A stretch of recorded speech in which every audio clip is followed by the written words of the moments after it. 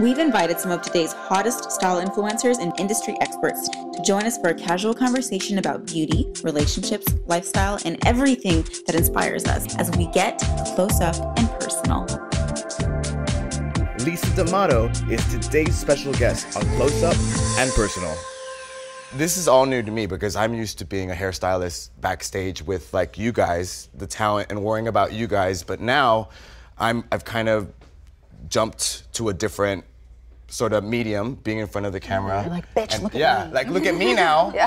And I admire all three of you for having lived in the public eye. How does it feel to know that everything that you do, everything you put out there, people are gonna say stuff, they're gonna comment, you know, people like you for certain reasons, people hate you for certain reasons. Criticism? Criticism. Oh, yeah, how do you deal with that? I mean, you know, I've always been somebody that wears my crazy on my sleeve, so there's never, everything is out. I try to be as authentic to who I am anyways.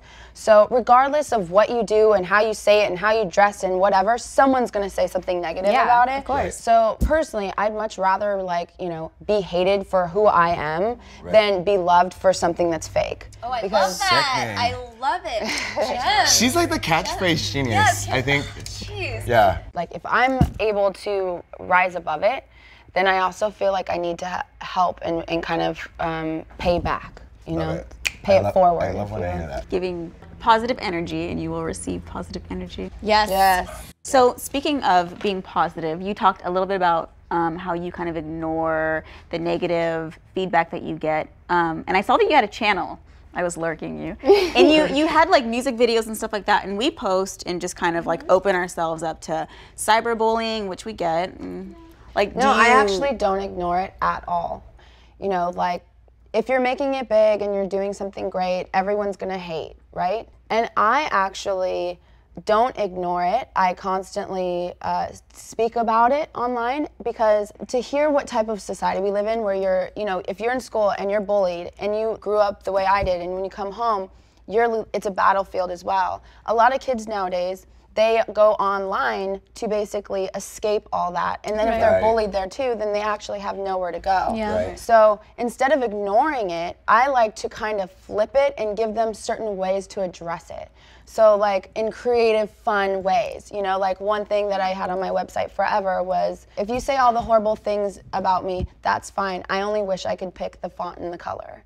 Or, you know, you can cut me down to size, but I prefer the shape of a heart or a star. You know? Oh my God, you're the one-liner queen. Yes, and it's basically so that because if we just ignore it, then how are we helping the kids? Because they can't escape that, you know what I mean? At some point, they're gonna break. So let's give them something positive and flip it. There's always a million ways to flip any situation. I've always felt like, you know, with the internet, a lot of them are young. So a lot of them are just, even if like 12. they don't even mean what they're saying to you. They just just want to piss you off. And I feel like when you address it, I feel sometimes it just makes it worse. No, I don't address the actual people who do it because then that's feeding them and giving them attention online. No, I mean, I like, address it in general. A generalization. Yeah.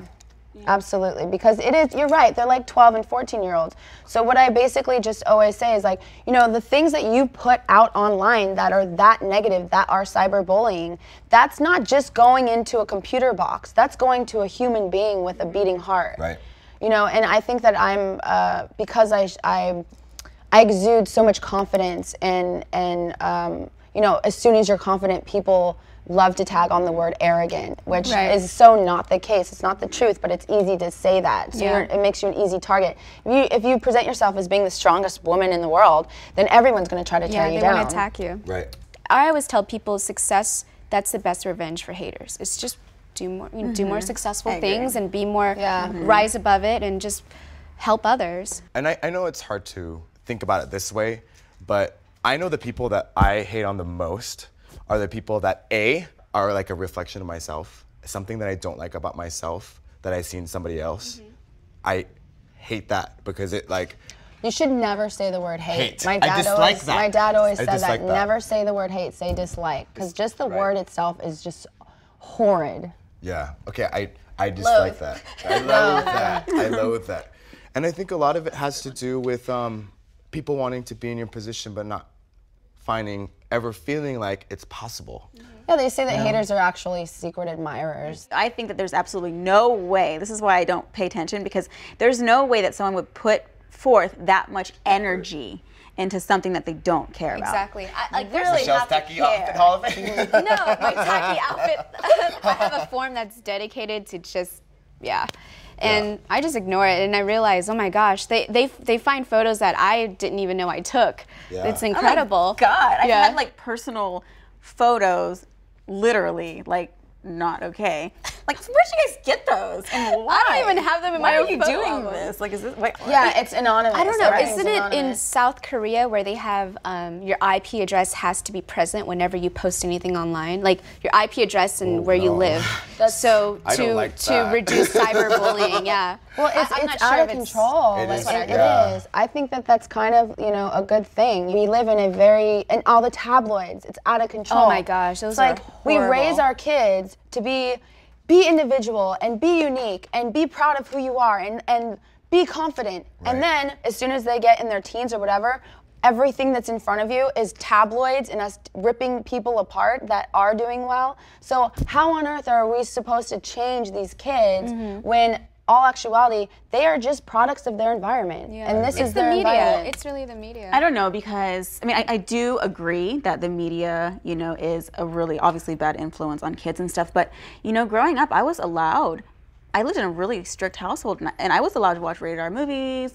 My parents went with me to see Booty Call. Do you remember that movie? Booty call. Can we get kinky tonight? They went with me. Yes, I remember that. They didn't care because my dad knew at the end of the day, he's going to be checking my grades. See, but right here, you're saying your parents were with you. But even if a parent, is busy, they can still at least check your grades, because that was one thing that I realized. When they stopped checking my grades is when I stopped caring. Yeah. Because I would, Right. as long as they checked my grades, I would have to go home and I would have to study, because at the end of the, whenever. So parenting does make a difference then, yeah. But if you I have no feel time, like parents is 50% of it. Society's not going to change. No. So parents need to do a better job, because that's not going anywhere. Were you creative when you were young? I was incredibly creative. You were creative? I think Non-stop. being creative is Incredibly the best important. therapy for any person that's going through hardship, is just creating art, whether it's music, painting, making videos.